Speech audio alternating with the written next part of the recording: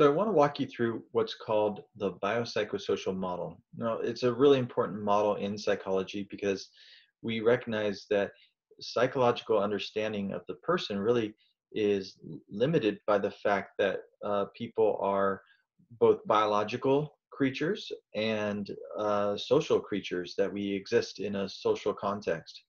And so the circles here on this screen kind of depict where you could place different factors. So in the middle, you can see the biological factors, things like gender, physical health and illness, disability, genetic vulnerability, neurochemistry, stress reactivity. You just got the human body. And if we want to understand the person, we have to understand the physicality of our nature. On the lower left, you have psychological factors. So things like attitudes and beliefs, self-esteem, emotions, coping, social skills, personality, behavior. Okay, of course, you have the way people think, the way they feel, the way that they behave. So those are the psychological factors. And then over on the right, you have the social context, the social cultural. And so you have socioeconomic status, peer relations, family background, education, social support networks, and of course, all the cultural variables of ethnicity and identity and all the different ways that social factors influence. And these are not to say that we're not three different people, the biological person, then a psychological person, then a social person. Of course, we're only a single person. So in a way, these are just different levels of analysis of who we are. The biological analysis is really focusing in on the physical and the biological. The psychological is, of course, the psychological, the way that we think and process information, the way that we respond to our environment. And then, of course, the social cultural is the environment itself and how that impacts us. So we recognize that all of these are intersecting, that our biology changes the way we think, and our social context changes the way we think and the way we behave.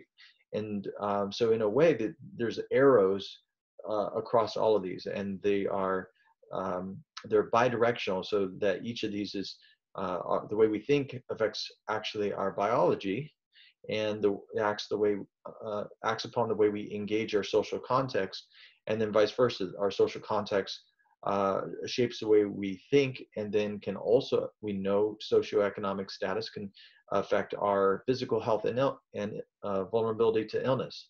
So all of this is saying that we are one person, and yet we have these different layers to us. And so I find that this kind of, you could see the graphic now, kind of helps understand who we are. But I think really, if we're trying to understand our beings, we should also try to understand our spiritual nature, the values and character, spiritual experiences, things like free will. If you're from a Christian perspective, the sinful nature, God, the image of God, the religious practices. And again, this is not to say that our spiritual essence is not outside of our being. They're all integrated and connected. And again, the way we think, we know things like the way we think can shape the way we view God.